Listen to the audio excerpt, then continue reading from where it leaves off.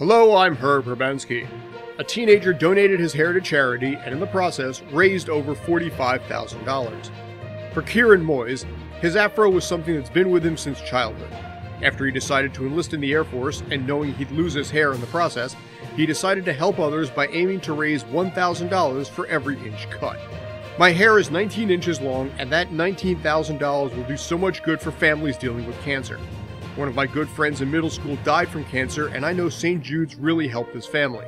This is just one way that I feel I can give back.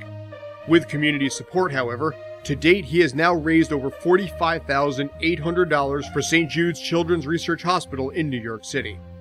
During the event in Huntsville, Alabama, in front of nearly 100 people, Kieran had his haircut and donated the hair to Children with Hair Loss, a Michigan-based nonprofit that provides wigs to children that lost hair for medical reasons. Thank you, Kieran, for your sheer determination. That'll do it for me. I'll leave a link below with more information. Thank you for watching, and together let's make it a great day.